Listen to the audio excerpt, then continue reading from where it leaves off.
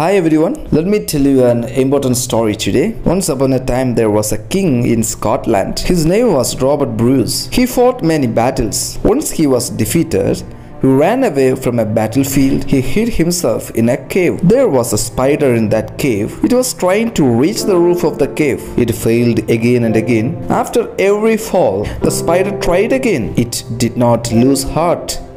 The spider reached its web in the seventh attempt. The spider taught King Bruce a good lesson. It filled him with new hope and courage. He left the cave and gathered his forces. This time he fought bravely and was successful in making his country free. So from this story, we can learn one thing, that is try again till you succeed.